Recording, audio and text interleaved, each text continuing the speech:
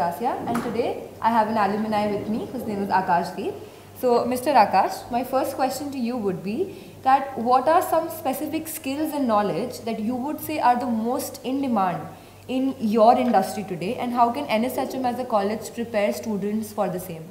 As being a techie guy, I believe technology sector is growing a lot, and nowadays artificial intelligence is driving the whole market.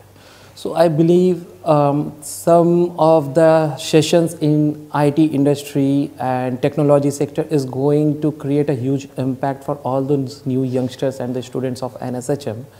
And few of the technology which I would mention is that R, Python, Tableau, robotics. So all these things are going to build up the career in wherever you go. So yes, definitely go forward and pick up artificial intelligence, and the other sector is cloud computing for Microsoft Azure, AWS. Amazon Web Service is one of the greatest and leading cloud platform for all those IT industries techies. So my next question would be that what changes or improvements would you recommend NSHM to better prepare students in the future? Going back in time when I was placed in Capgemini from NSHM, and while training around a few days, just after a few days of training, I got to know, like those trainers mentioned, that your college life is over, now come to the real world. And the real world is totally different from what we have thought nowadays, right?